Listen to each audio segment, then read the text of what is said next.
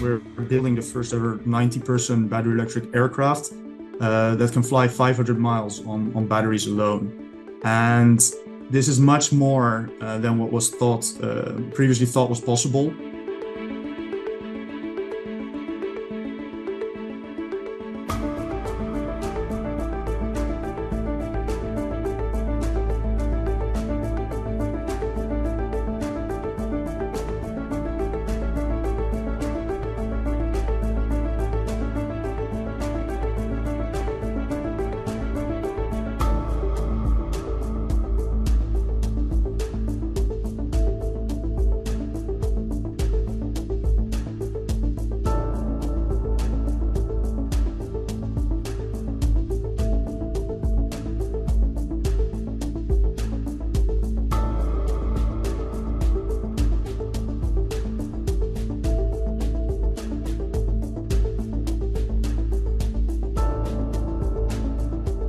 It can seem insignificant in terms of global aviation emissions, but any route that can be electrified should be electrified.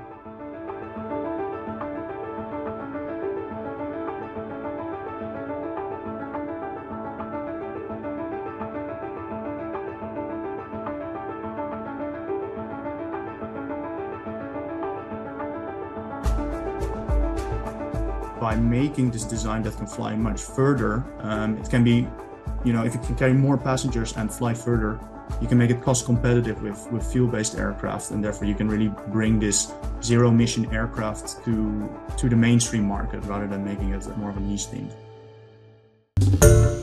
Hi everyone, George Stephanopoulos here. Thanks for checking out the ABC News YouTube channel. If you'd like to get more videos, show highlights, and watch live event coverage, click on the right over here to subscribe to our channel, and don't forget to download the ABC News app for breaking news alerts. Thanks for watching.